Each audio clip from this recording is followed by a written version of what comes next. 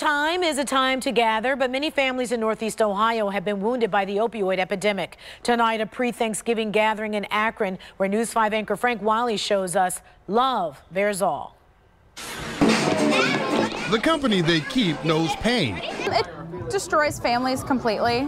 These lives are just getting started, but daily they reflect on lives lost. I lost my nephew to an overdose in 2014. Drug abuse, the common thread that connects these kids.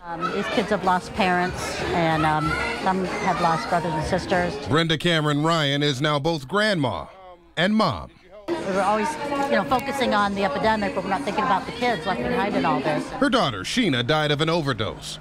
Most folks in this room share a similar story. Making a difference for someone else is the biggest thing you can do to kind of push through it. Taylor Bornstein wanted to share comfort, compassion, and commitment.